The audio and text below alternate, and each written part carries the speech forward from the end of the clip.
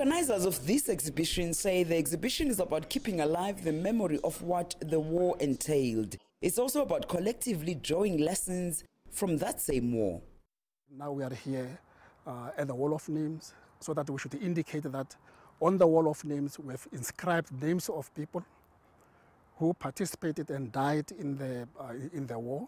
We have more than 20,000 names inscribed here on the wall for the First World War. And most of the names have been categorized, but they are across the racial, the class, and ethnic divisions.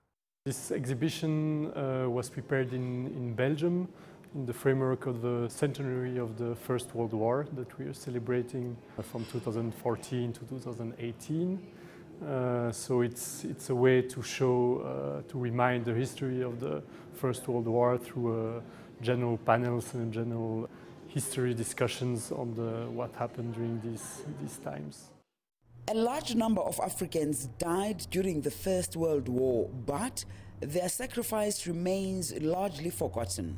The exhibition itself, it's very crucial in terms of our education and our history, in terms of where we come from as a humanity and what are some of the events in the world that shaped what we see today as the world in terms of development. But specifically for Freedom Park and for South Africans, the World War I in particular, there's always been a feeling that the contribution of Africans and South Africans in particular in the war has been diminished and minimized. It's not really spoken about, and most of the people who participated were not acknowledged.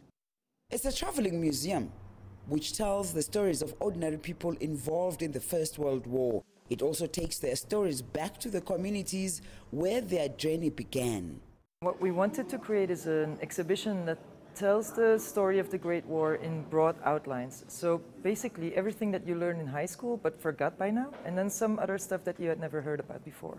To re-educate people in this history, because it's been 100 years and I think a lot of people have forgotten about this history, which was very important for civilization in general.